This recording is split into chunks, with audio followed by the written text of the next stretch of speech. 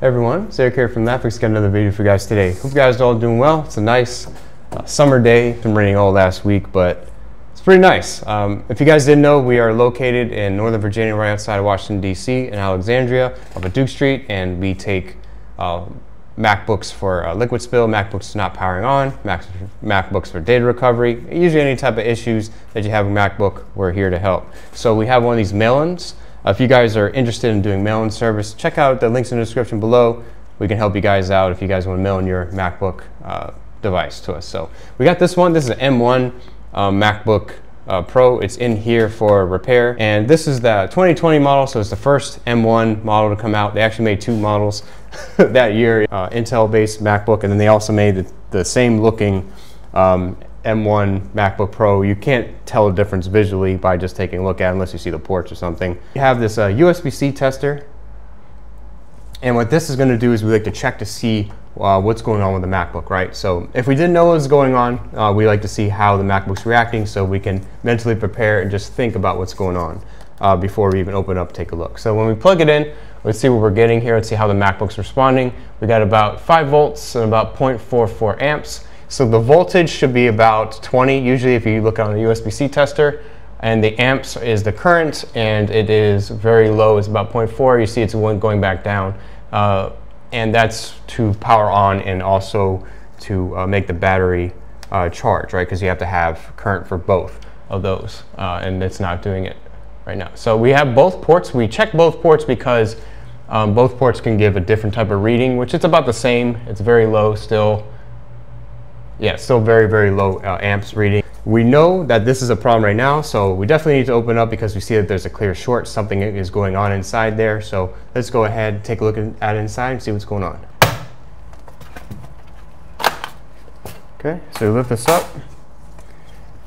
And we can tell already that this has been like opened before because you can see some strip screws here. You can see a little white there. That usually means that someone struggled opening it up, and a real obvious one is the fan connection just is underneath the board. So that's not natural, right?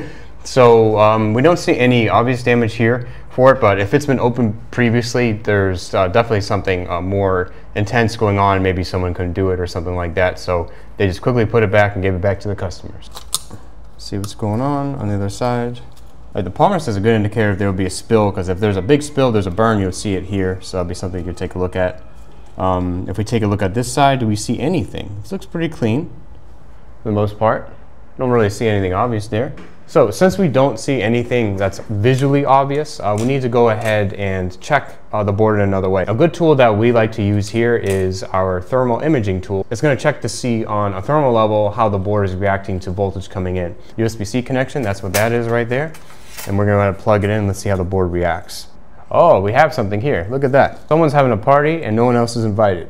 I know for certain people this isn't good, so I'm not going to keep letting this flash too much. But yeah, so we see that there is a party going on here and we need to stop the party. I think it's corroded. Actually, I think I can see it. I think it is corroded. So we see the area. I think I actually do see it from here. Let's go back over there to the microscope. Yes. Yep. So we have, and you see it's buried along everything here. It's the only one that's corroded out of the whole entire board. And look at that, right?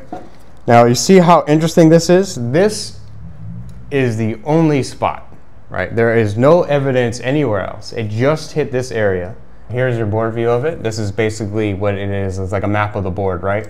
And this is the area that got impacted. We see it's a CN130. But if you have a corroded component that has voltage going through it, it's going to always cause a problem anyway. And look how many different areas that this does connect to, because when you click these, you can see that there are points on a few different sides here. You have 2 grounds on this one, and then you have 2 connections that go on either side.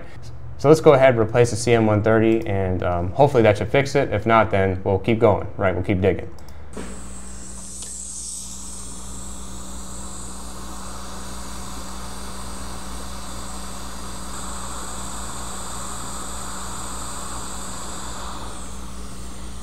Okay, so we removed it.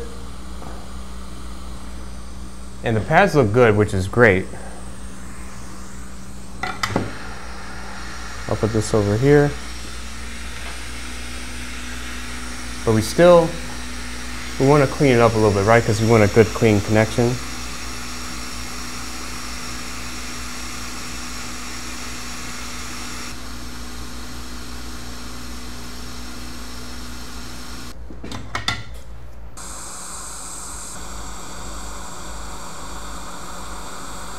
Okay. Should be it.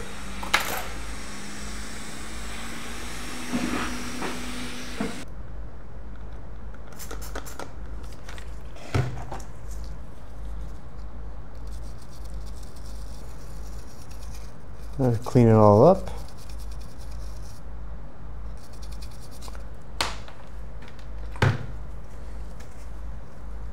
It's better to use more flux than not as much flux, right? You can always clean it up.